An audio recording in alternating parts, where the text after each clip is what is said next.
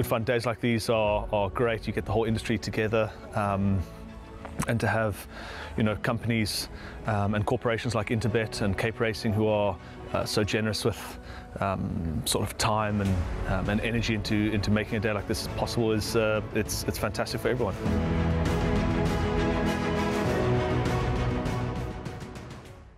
Hey, I must say that music that these guys have got going now, it gets you into the mood. Yo, mommy, it gets you into the mood. Race number 5 up next, and this will be a jackpot 2 races 5, 6, 7, and 8, and this is over 1100 meters. It's the first of our 2 juvenile features, and this one's for the fillies. It's the Stolitia Stakes. It's a Group 3, and there's a field at the time of recording of 9 going to post. What do we have for you? Well, we have Bubbles and Beads winning on debut, a replay of that run, and we chat to Stuart Ferry and Craig Udy.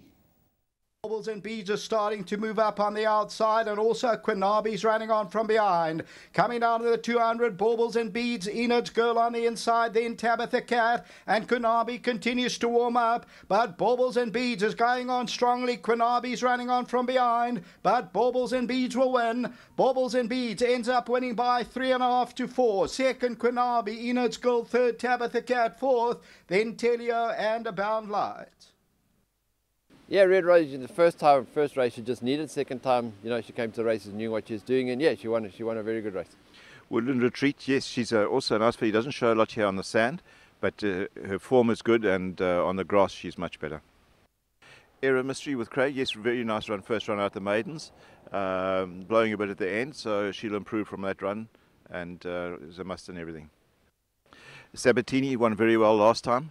I think Anton's filly was unlucky not to win the last time. She got into a lot of trouble at Greyville, and she is Sereno's first choice. She's improved from that last run. She's a big runner. Yeah, obviously she's a nice filly, you know, and she won nicely first time.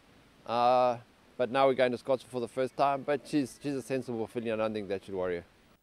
Yeah, well, the Dennis Dreyer team with these juveniles on feature race days, they've tasted success at the highest level on many, many occasions. And I know that Hollywood Bet Scottsville is a happy hunting ground for feature races for the Dreyer team, especially in the juvenile races. So they'll be hoping that one of their 2 runners here, Red Roses 2 and Bubbles and Beads, can maybe get into the number 1 box. What did you make of this race? There is, you know, form to work around, but very difficult to try and compare the wins against the wins of other runners, because they're young horses, and, you know, as we've come to know, and everyone feels the same. They all improving at different rates, and it's hard to assess, but you have to make a choice, make a decision, or play the field. Yes, these have elected to go narrowly with number 3 Princess Ozma on collateral form. Now meets number 1 Red Roses 2 at level weights. However, I found it difficult to separate these 2 runners. And in your pick 6 at jackpot, you have to throw in a horse like number 9 Baubles and Beads. Princess Ozma was very strongly fancied last time out, Devon, and I don't know if, you know, that frustrating time at the start would have cost her in the running. She seemed to work herself up, you know, before they got into the gates. You can see clearly in the computer form it stated stubborn. And, yeah, she moved up to a point, but then Red Roses 2 just got the better of her. I don't think there'll be much between the 2, but I'll keep an eye on this filly Princess Ozma when they're behind the starting stalls and see how she goes.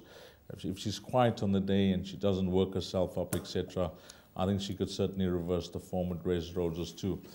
I'll tell you this horse Bubbles and Beads, now that I watched that replay maybe for about the 5th time in the last 24 hours, I'm just starting to grow in confidence with her as well, because as the race went on, she seemed to get stronger.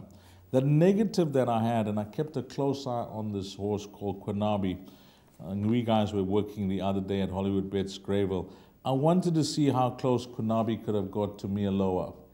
You know, we know that Azukai was scratched, so that was me out with regards to see how that runner was going to shape up. But Quinabi, you know, I was a bit disappointed. I think Konabi finished fourth during the week, but I was a bit disappointed. But anyway, Bubbles and Beach, she just seems to have that presence about her, and the way the stable spoke about her first time out, there was no shortage of confidence in the comments department, in the betting department, and she could be a filly that's just loaded with natural ability. Yes, I do think that she's a big runner here. She is one of the unknown quantities of the race, because she could be anything, Dees.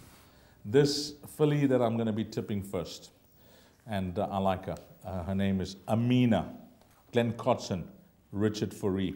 I'll tell you why. On debut, I worked in the parade ring, and I forget who was working in the studio, but I was just getting some comments, and it was race number 1. And John Butler, the assistant trainer to Glenn Cotson, thankfully I got hold of him.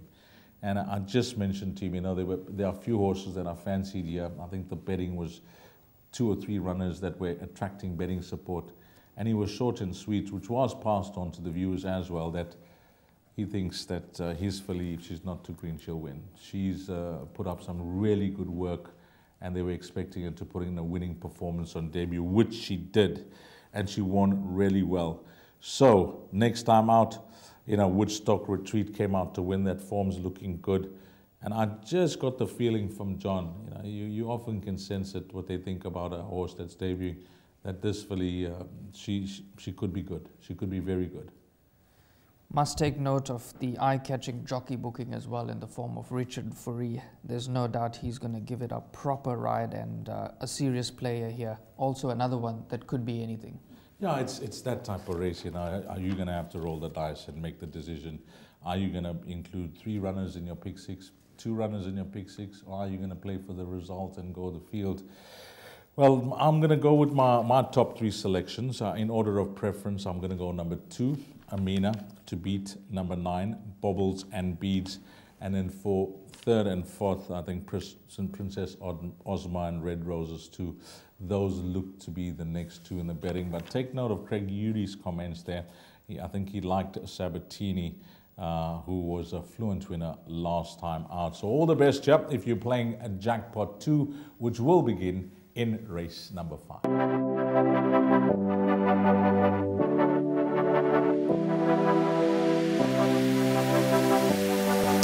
The betting, the not so much anymore, is more down to my own fault. I need to get studying again to get the edge back. But yeah, it's a great product. I love the exchange. It's really, in my opinion, one of the better bookmakers, if not the best bookmaker out there.